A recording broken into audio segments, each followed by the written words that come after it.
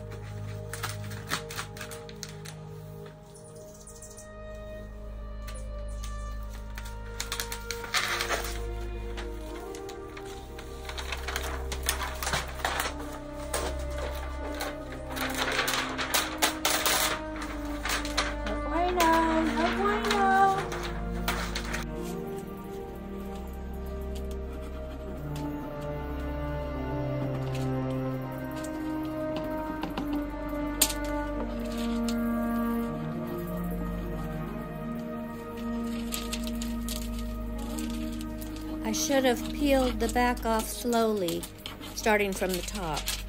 That way I would have not had this little glitch in my design where parts of it were removed because it's stuck together. So I will come up with a solution on that, and I'll show you what I did.